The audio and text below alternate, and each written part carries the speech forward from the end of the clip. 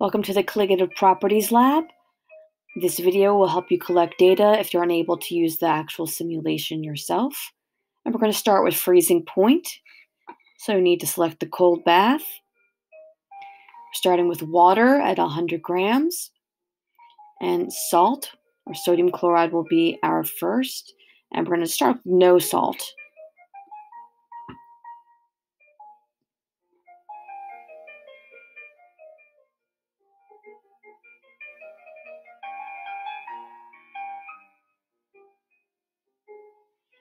Okay, you can record your freezing point temperature. And let's look at the micro level reaction. You can see it's just pure water, no solute. Now we're going to add 2 grams of the solute to the water. See how that affects the freezing point.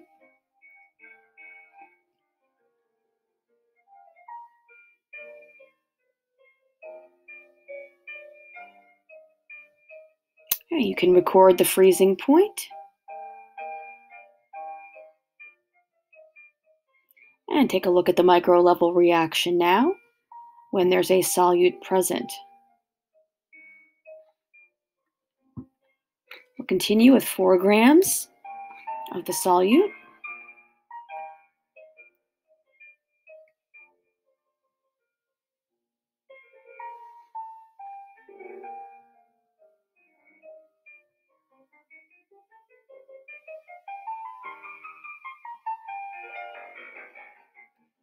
You can record the freezing point temperature.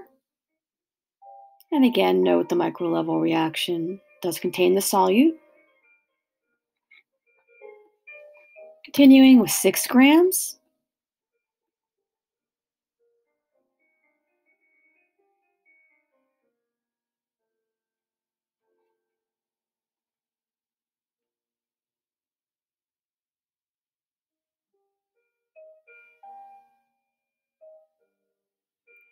And you can record the freezing point. Again, noting solute is present. 8 grams.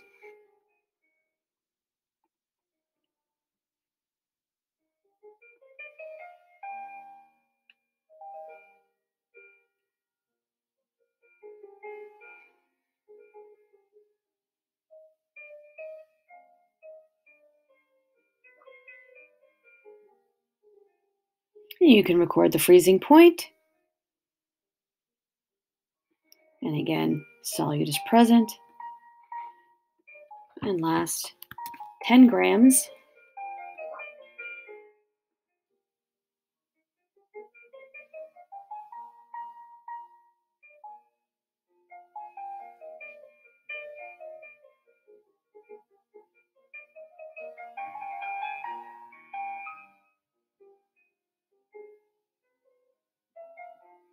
Okay, and you can record the freezing point.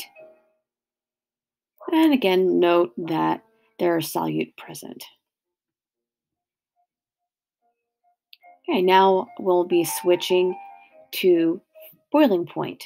We're going to continue with water as our solvent at 100 grams and sodium chloride. We're going to reset, and to do boiling point, we'll have a hot water bath.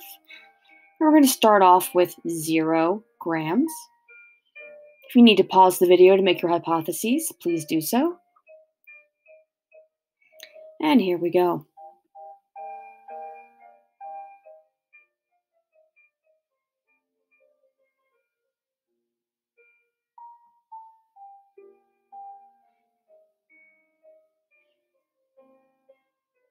And you can record the boiling point. The micro level reaction, you can see it's just pure water. And the water's gone from liquid to gaseous phase, boiling or evaporation. Okay. Next, we are going to add our solute. We're going to start with 2 grams.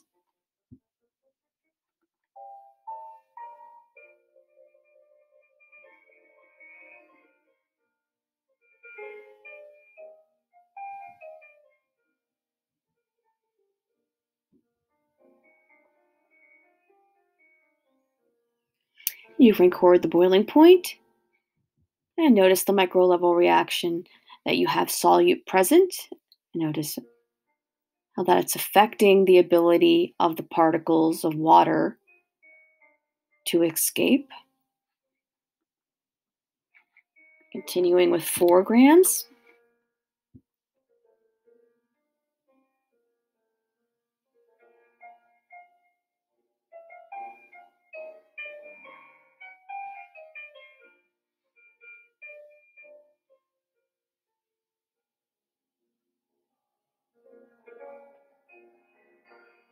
You can record the boiling point. Again, notice the presence of the solute. I'm going to continue with 6 grams.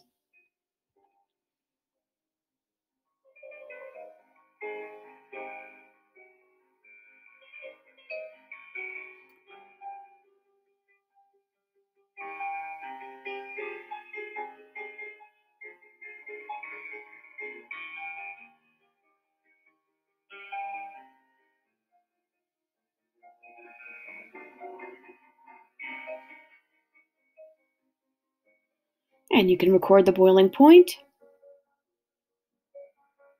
And again, notice the presence of the solute. Continuing with 8 grams.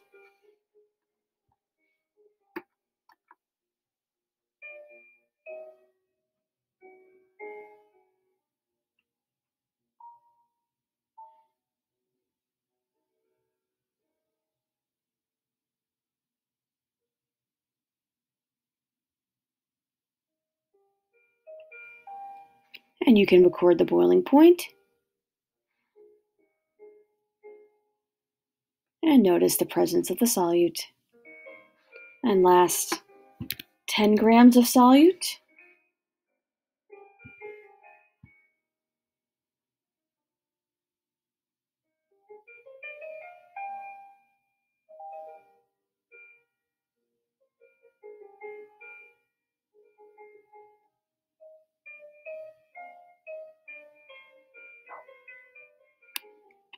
And you can record the boiling point.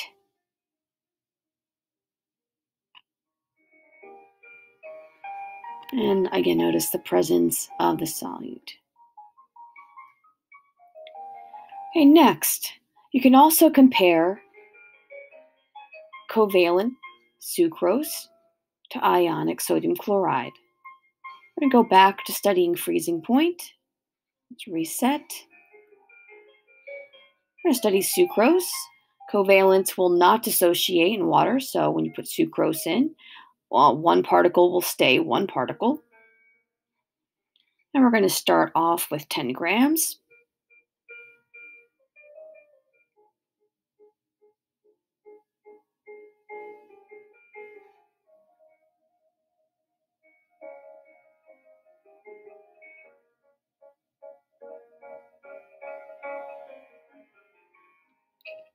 And you can record the freezing point.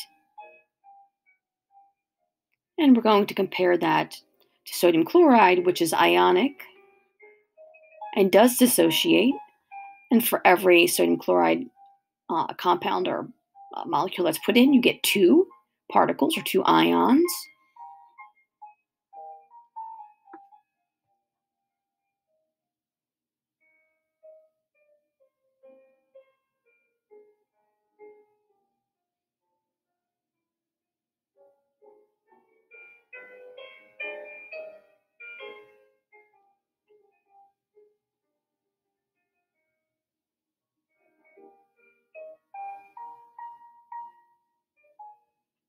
And you can record the freezing point. Next, we're going to study the same 2 substances, comparing the 2, covalent versus ionic, with the boiling point. Let's begin.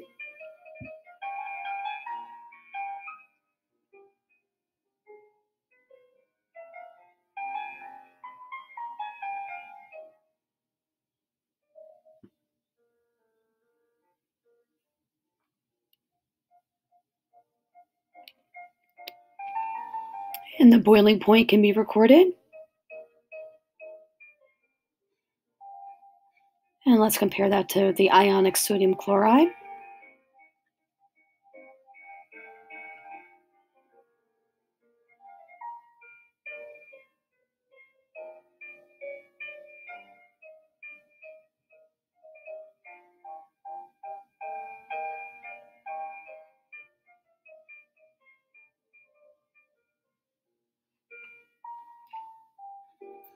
And you can record the boiling point. At this point, your data should be complete. Finish your lab conclusion, your lab report, and return it to your teacher.